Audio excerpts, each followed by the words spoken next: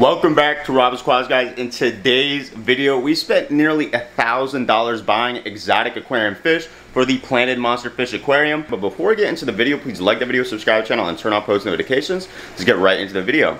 So in today's video, guys, in just a couple seconds, we're going to be picking up the shipment of fish that we got. Some really cool monster predatory fish for the 150-gallon Planted tank and some other tanks. But before we go pick up the package, I wanted to show you guys an update on the 150-gallon tank. If you have been subscribed, then you know we just successfully beat an ick outbreak. Could have been some other white spot disease, but regardless, we kicked it and destroyed it. So now all the temensis peacock bass, everything in the tank is looking incredible. You can see everybody is looking great. We got the gang of Oscars in here. These are all wild caught from the trapping and netting videos, as well as this green terror down here. He's showing incredible color, but everybody, regardless, is absolutely loving the aquascape we have done in this tank. I'm most excited about this cichlid right here and the temensis peacock bass to grow out. Also, the hybrid tiger shovel nose has been eating like a champion. And also, guys, the ripsaw is still in the tank. The fire eel still in the tank. Everybody is doing incredible, and the fish we're getting today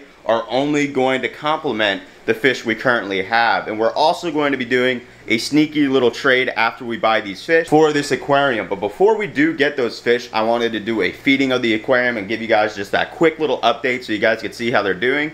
And then we're gonna go to my other friend Joey's, not Joey Slam, Joey the other Joey, to pick up the fish. So as of right now, the ripsaw, the cory cats have been just like knocking up all these plants. These plants are absolutely gorgeous, but they've been just knocking them all up. Regardless though, we're going to be able to do a feeding, and these guys are absolutely explosive. I mean, they love to eat.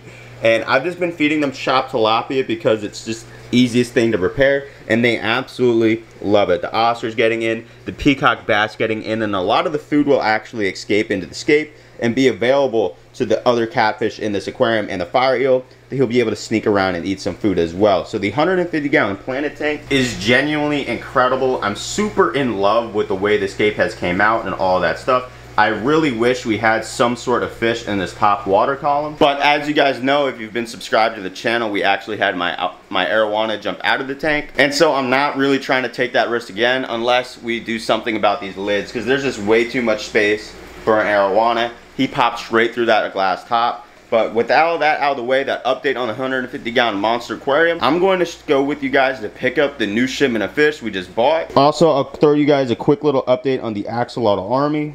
We haven't had too many casualties. I still do see 2 bodies right there, but a lot of the baby axolotls are still alive and doing well. They're actually eating right now. I don't know if we'll be able to see any of them eat, but overall, I'm pretty happy with how these guys are doing. You could see one baby right there, kind of just aimlessly floating, but he's also still alive.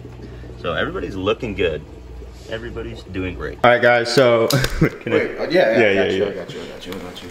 It's Christmas here! Yeah, Christmas came a little late, but it is every bit worth what we paid for these azul peacock bass. These fish are every bit of 5 inches. Look at the packaging,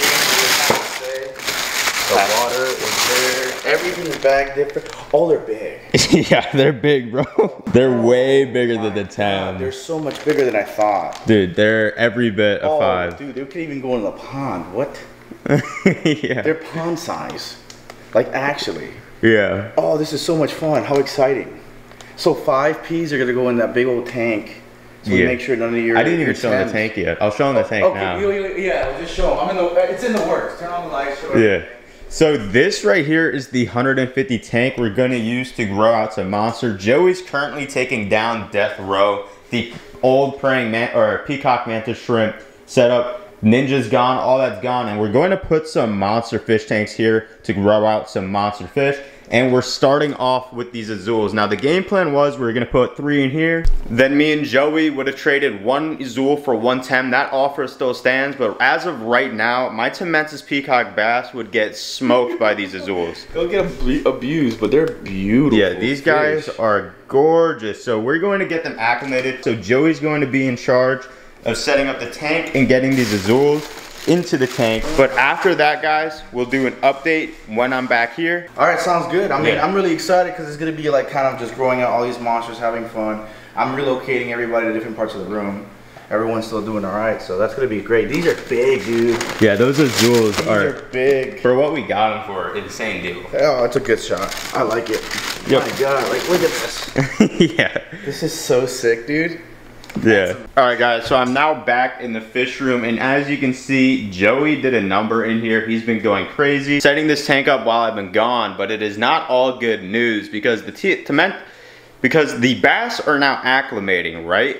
But during this acclimation process, we realized there is more than likely a leak in this tank, and that is mainly because it's super strange, but right here along the entire trim of this tank, there's water. So that is already a red flag, but typically when a tank is leaking like from the bottom or anywhere above here and you have styrofoam under the tank, you can pull this down and water will fall off. That's not happening. So realistically, we're not entirely sure what is actually happening with this 150-gallon aquarium, but do not worry. We've got a couple of alternative solutions for this monster fish tank. We've got a 180 that we're going to be setting up shortly right here. And then also, worst comes to worst, I've got a couple 150-gallon tanks outside that we could lay down, throw a sponge filter and aeration on, and use to hold the peacock bass while we get this tank situated. So what we're gonna do right now is, guys, I'm gonna get all these peacock bass out of this tank, out of the bag, into a bucket, because they finished acclimating and they're ready to be added into the tank. So we're going to get them out of the bags and do so. The absolute worst case scenario would be adding them into the 150-gallon fish tank, but as you can see, these peas are significantly smaller than the azules. So if we were to do that, they more than likely would end up as a snack for those azule peacock bass. So for the time being, we're going to put them in the 150 just so they're out of the bags, just so they could get a little bit more comfortable as we try to navigate this trouble. And also, guys, I have incredible news. So pretty soon, I'm going to be getting like an iron stand or a wooden cabinet stand for my 300-gallon aquarium that has been sitting in the garage right here. So pretty soon we're going to get this monster fish aquarium, the 6x3 by 3 foot, well 27 inches, but 3 foot was easier to say, set up, and then we're going to bring that tank and sit it right on this wall, and it'll be like a display in this main room. Also got some predator monster fish for my 65-gallon saltwater tank, completely revamping that. But with all those updates out of the way, guys, we're now going to get these peacock bass into the tank. We're gonna get them out of the bags. They've been acclimating for nearly an hour now, and we're gonna get them in this. All right, guys, so I was originally going to actually, God, these are tough, man. I was gonna actually load them, get them in a bucket, and then add them in the tank, but I think I'm just gonna manhandle them a little bit, and we're gonna get all these guys into a tank. But before I do, you guys can see just how gorgeous these peacock bass are. These guys look incredible. Definitely too big to be going with my current fish. So we're going to get these guys into a tank. So the first azule pea is right here. Alright, so I got the bass.